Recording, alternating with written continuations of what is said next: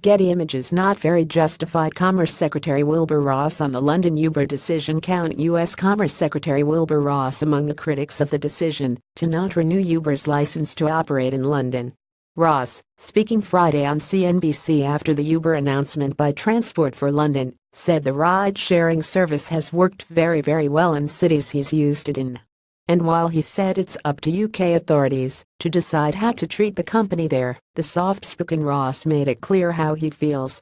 TfL, which is responsible for Greater London Transport, said Friday a review of the service found Uber demonstrated a lack of corporate responsibility on issues including its approach to reporting serious criminal offences.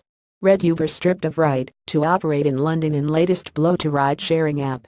Asked if he would contact London officials about the decision, Ross said he would, not since he isn't officially involved.